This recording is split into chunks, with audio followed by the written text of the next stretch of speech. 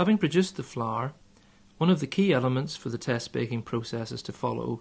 is to understand the characteristics of that flour to ensure that we can truly understand its quality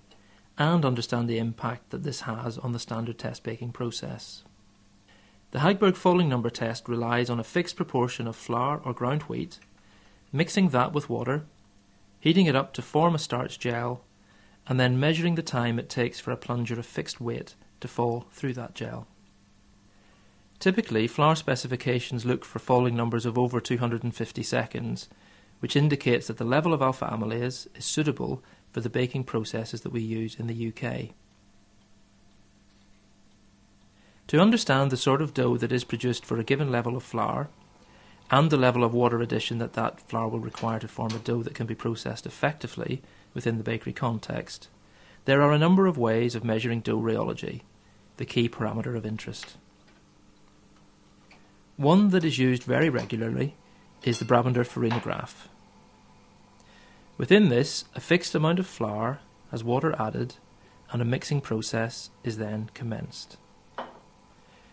The way in which the water is absorbed by the flour to form a dough is very characteristic for each type of flour and is important in defining how the bakery process needs to be managed effectively.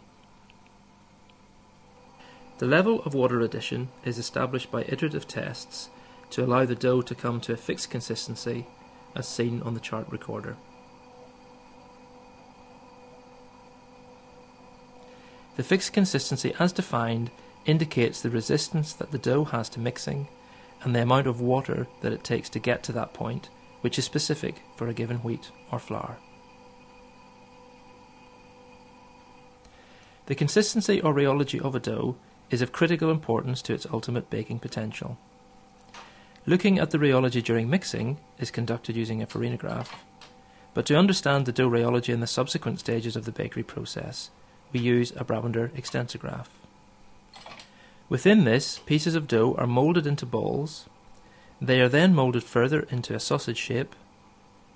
and that shape is then allowed to rest for a fixed period of time prior to further rheological analysis.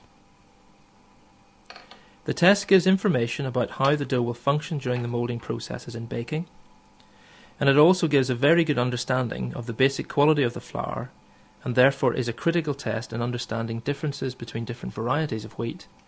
and clearly the flours milled from those different varieties. Once the dough has been rested for the required time, it is then placed in a cradle which allows it to be stretched, and this stretching process relates quite well to the changes that occur during proving and baking of dough, particularly the extension that occurs within individual parts of the dough as a result of the action of yeast, the gas production that occurs as a result of this yeast action, and the overall increase in volume of the dough piece. The dough in the extensograph is stretched until the point at which it breaks, and the resultant trace gives clear indication of the flour properties and indeed the way in which that flour might bake.